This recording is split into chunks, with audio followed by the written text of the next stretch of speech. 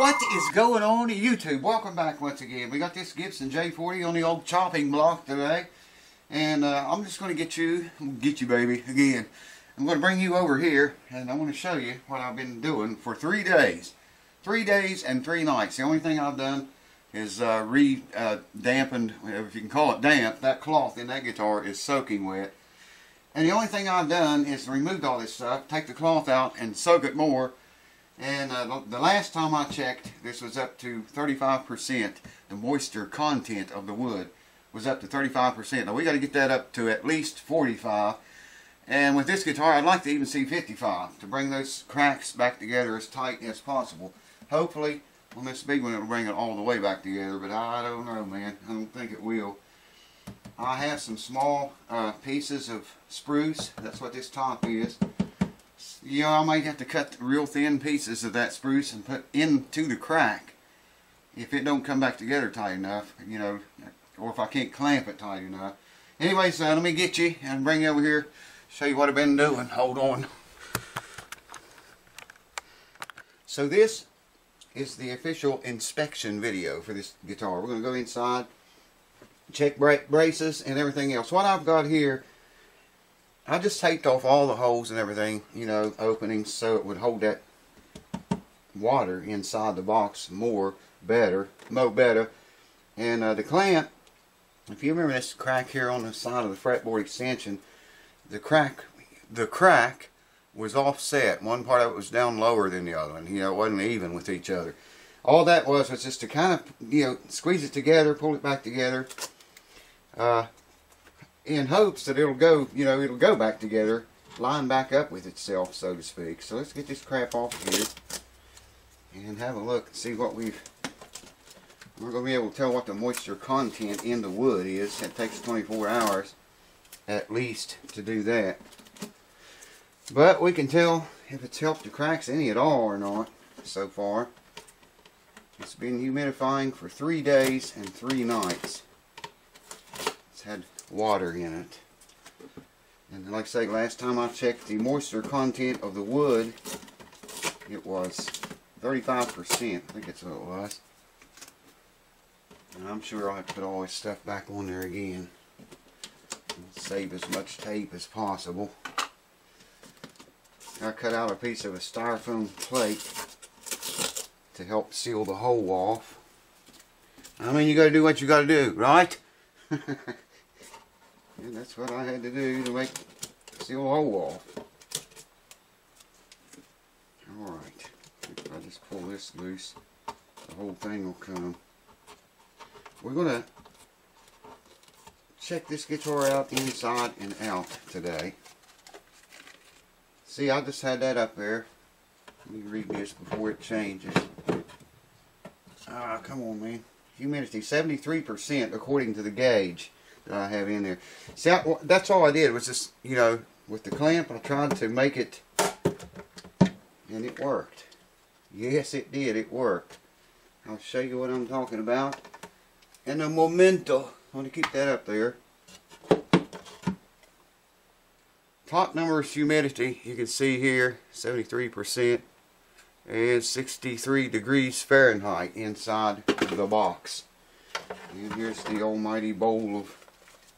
See, that was soaking wet. It's still pretty wet, but I mean, there was water in the bottom of the tray. You know, a lot of people misunderstand humidifying guitars. They stick something like that inside of a guitar and leave it 24 or 48 hours and they think they're good. You know, the guitar's humidified, they don't see anything wrong. To measure the content in the wood that's what you got to do. Okay? Like, I have to air this thing out now, and that's what we're going to do right now. When we get finished examining it, I'm going to put this thing right back down in there again, seal the hole off again, leave it 24 hours, and that reading, it won't be 73%, I guarantee it. It'll tell me the moisture content in percentage that the wood has soaked up so far, if that makes sense. So, let me get you and bring you down here, and, oh, wait. I just might as well check this while I'm thinking about it.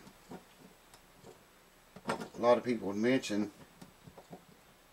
you know, with the neck moving because of this crack over here, I might have to do a neck reset on this guitar. Now the neck is not really perfectly straight here, but we can get in the general idea. Oh man, yeah, check that, look at that. That's why the saddle was so low. I don't know if you can see it or not. The straight edge is hitting. You can see it move the bridge. I'm sure you can see that. But like I said, the neck is not straight, so this is not a... I'll have to check this again with the neck straight. The neck's got a back bow in it, so if anything, it should go right over the top of that. And you can see there, it's not. My worries was if, you know, by this cracking all the way up through here, my worry was it changing the neck angle, and it looks like it may very well have did that. Anyways, let me show you how much better this crack looks now. Now it still looks pretty bad, but it's not as far you know, out of line with each side of it as it was. Hold on, I'll show you. And you see it's still out of line. It's not squared up yet, but that's a way I can see there, I can bend it together. It's way better than what it was. If you refer to the other video when the guitar arrived here, this one's a lot better too. It's still not in line, but at least I can bend them together now. It was so wide, I figured it's going to have to cut wood, like a shim, thin piece of spruce, and stick in the whole crack to fill it. And maybe I won't have to do that. I don't think I'm going to have to do that now. But with that neck angle being off that much, I don't know, man. We may have another problem with the plane of the fretboard matching the plane of the bridge. And see, look at this. If I shave any off the bridge, you've seen me shave bridges before. Shaving back here is not going to do anything because the strings come in from the back here, okay?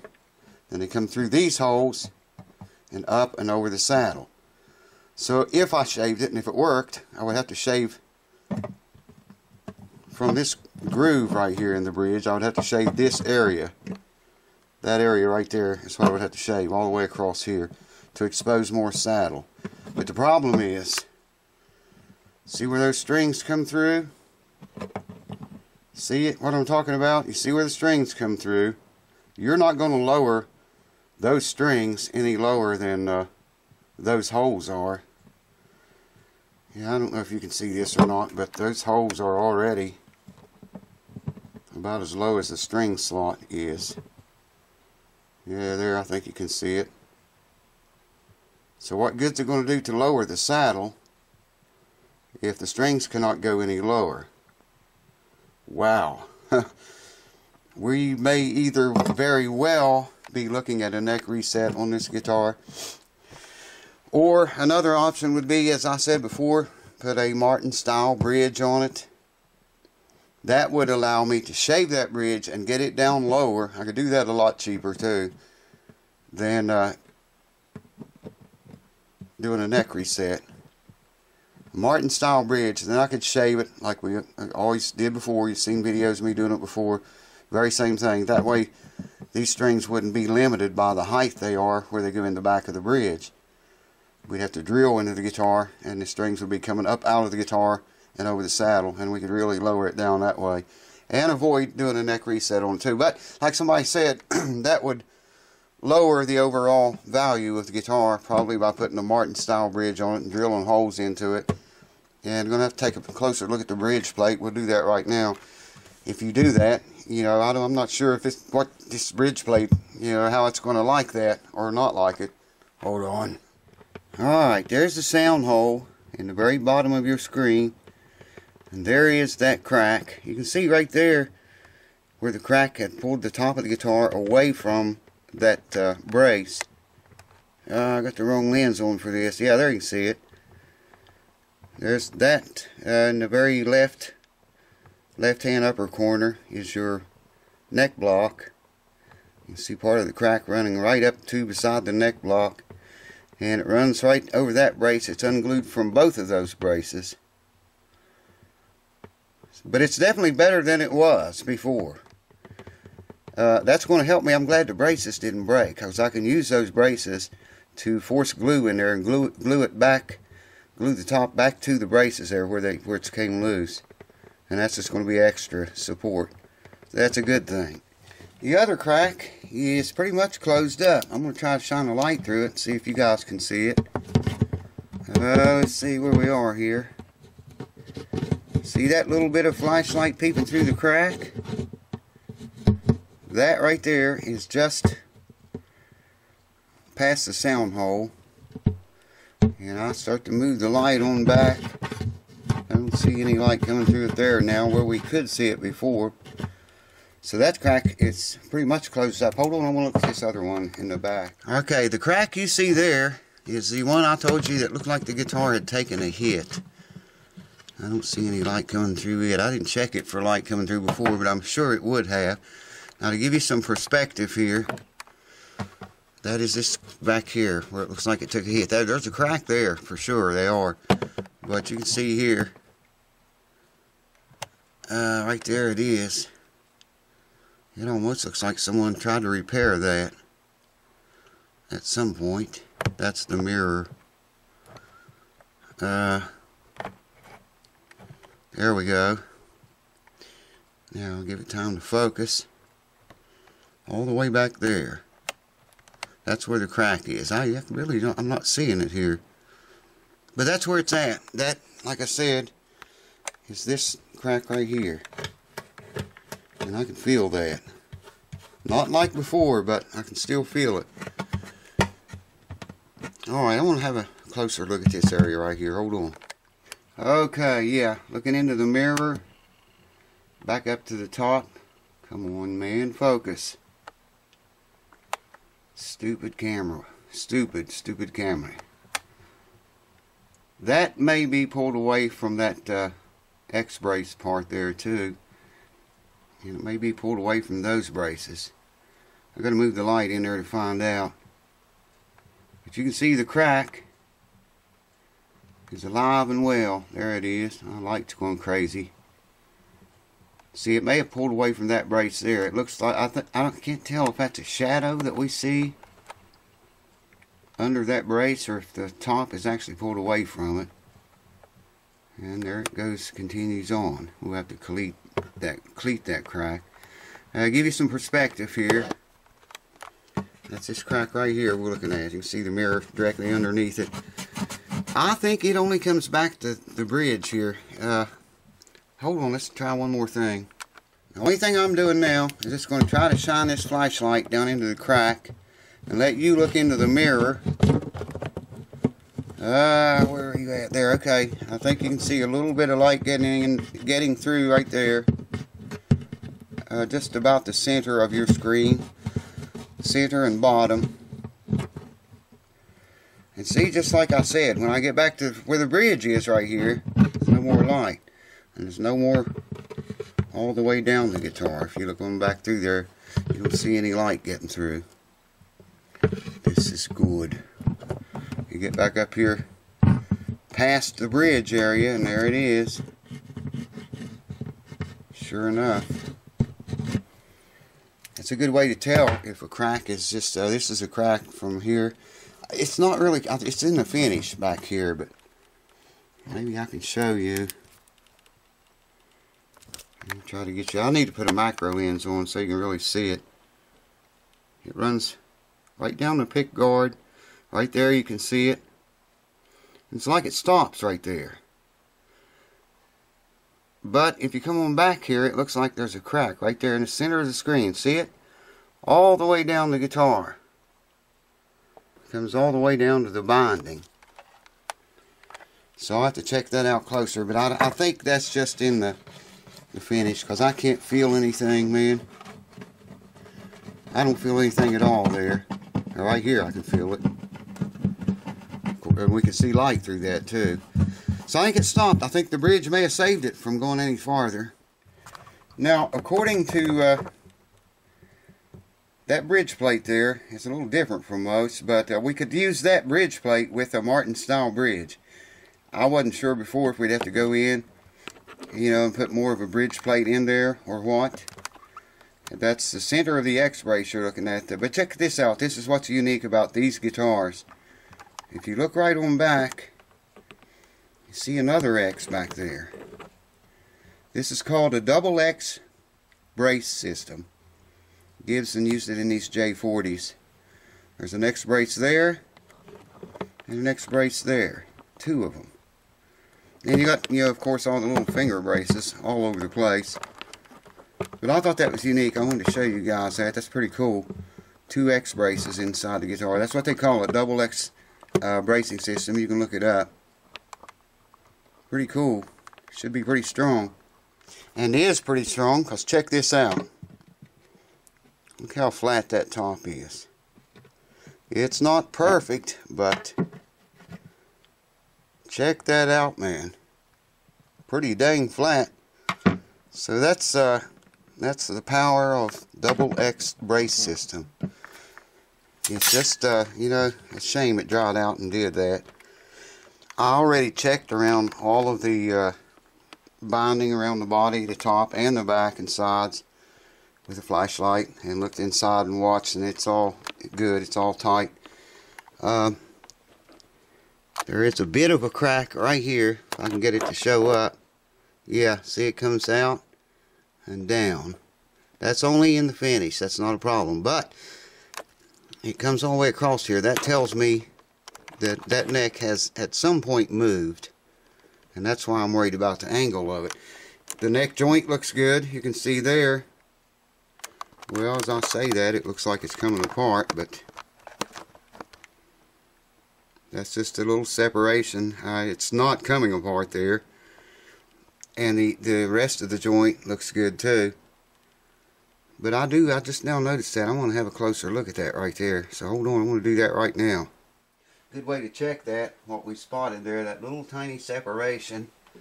Again, that's just where the neck has moved because of all the problem on top. I'm just putting pressure down on the guitar like strings would do. And quite a lot of it, I might add. And watching the crack very, very closely. It is not moving. Not one bit. It's not moving any. There's cracks in the finish in the back right here. Very, very minute ones. Which also tells me that neck has moved a tiny, ever so little bit. But it don't take very much, man. 1 degree is enough to throw your action and everything off. Plane of the fretboard to the plane of the bridge. 1 degree can make a big difference. But that's all good. I might try to get a little bit of glue in that. It's definitely moved enough to crack the finish around it. It's cracked the finish between this strap button and the body where the heel comes up. That finish has got an ever so little crack right there. But it's not in the wood, so this is all very, very good. Yeah, it's cracked. The finish is cracked here too. But not the joint. The joint looks good. And that's what I was really concerned the most with.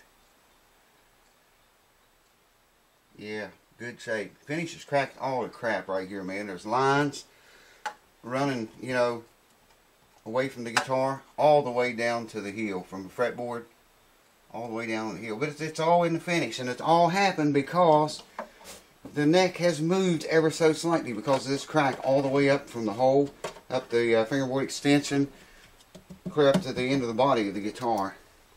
It's definitely moved and changed.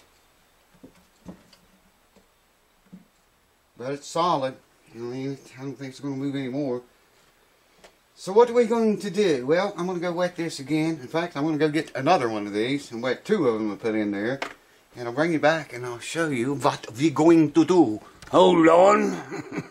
Alright, I got 2 of these now, and they are not just wet. They are dripping, soaking wet, man. Very, very wet. I'm going to put this one up here right underneath this area, and the other one, if it'll fit in there, yeah it will, set it back in here like so. Alright, Now, I'm going to try to put a clamp. I was trying to use this one right here. It's too long. Now, I've got some shorter ones than this, but I need to clamp this area right in here anywhere. Yeah, that's way too long, man. Yeah, I can't find my short ones, so go ahead and laugh, man. I'm going to use a big heavy duty clamp. But whatever it takes, right? If I feel inside of there, the crack nearest to me this way is higher, and this side of the crack is down lower. We'd like to squeeze those together just ever so little bit and even them up and get them ready for glue. You had to put a piece of leather right there and do this. Yeah, buddy. Yes, sir. I think that's going to work just right.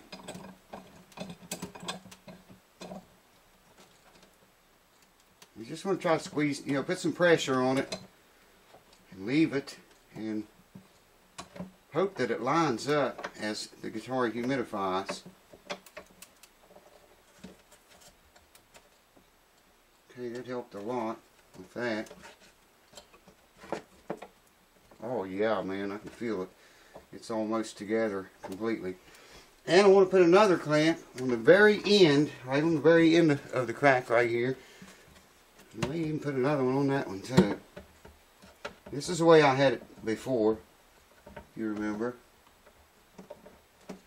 You got the protection rubber boots on here, so it's not going to hurt the finish or the guitar or anything like that will happen. And I want to see if I can get another one.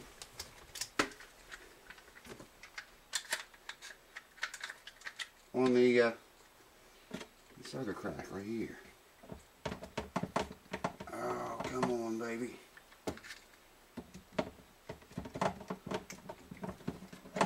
There we go. I think it's going to work. A mighty funky looking thing, but see what that does is force that crack to line up with itself as the guitar humidifies and gets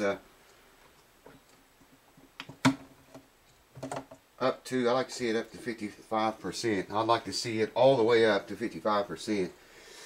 Now I got to figure out some way to block the sound hole off with all that crap on it. Oh man, that humidification works wonders, man. You just leave that alone, leave it in there, let it do its thing.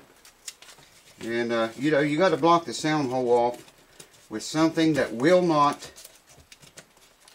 absorb the humidity that you're wanting to get into the guitar. You know what I mean? So if your guitar gets cracks in the top of it, put some water in it, put some humidification in it, leave it 24 to 48 hours, cover the sound hole over with something that will not absorb the moisture in there. If I put a towel in there, just stuff a towel or a piece of foam or something in the hole, it's just going to suck the moisture up and the cause is going to be lost. This way, none of this stuff will soak up moisture. It's got to go into the wood. And I want to get that up to 55% before I do anything to them. And when I do get it up to 55%, those cracks are going to be a lot smaller, I think. I'm hoping for. So there you go, folks. I hope you enjoyed the ride. Somebody asked me the other day why I don't center myself in the camera. Why do I always set the camera? Well, if I point the camera this way, which would center me, this thing right here reflects light. This reflects light back and you can't see as good. So I cut it out, and that gives me the advantage of putting end screens over here. Is that what they're called? End screens. Oh man, I just had a mental breakdown. That's what it's called, isn't it? End screen. At the end of the video, those things will pop up. Wow. Woo! I think that's what it's called. Anyways, it leaves me room. I'm sorry, baby. Leaves me room to put them over here without blocking out my beautiful face. Cheers. Thanks for watching. See you soon. Woo!